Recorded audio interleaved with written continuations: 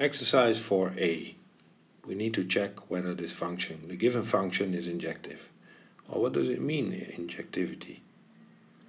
Well, for each u in the range of function f, there is at most one original, which means actually that the value u is only attained once. So there's at most one original x such that fx is u. Well, we have several ways to check this. The first method is the following, which is handy many times. It's also sufficient to show that the function under consideration is strictly increasing. In fact, if you have a strictly monotonic function, this will do. But here we will show that f is strictly increasing. Well, this is easily seen by just rewriting the description of f. What we might do is we might split off 1. What we do is that the numerator we add 1 and we subtract 1.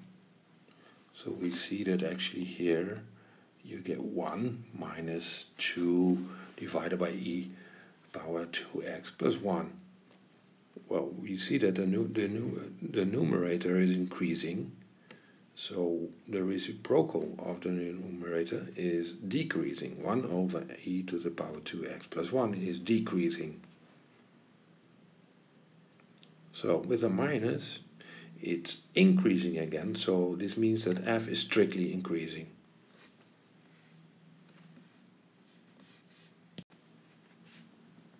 The second method uses the direct definition of injectivity, like we gave in the lecture. So, can we conclude x is y from starting with fx is fy in general?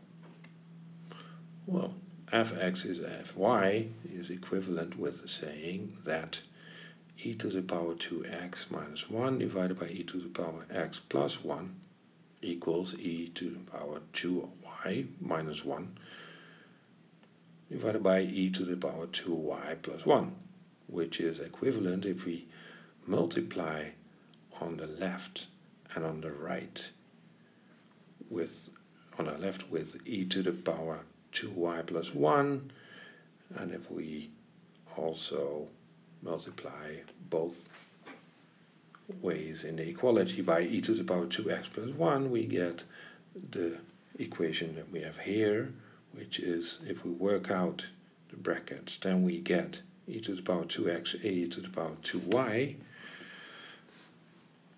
minus 2y plus e to the power 2x minus 1, and here we get the same thing by working this out. We see that numerous terms cancel on the left and the right. Minus 1 is here, minus 1 is there. So the remaining part is what we see here. Minus e to the power 2y plus e to the power 2x is minus e to the power 2x plus e to the power 2y, which is equivalent if we move e to the power 2x to one side and e to the power 2y to one side. We see that we get this equality, which can only be true if 2x is 2y, or x is y, which we needed to show.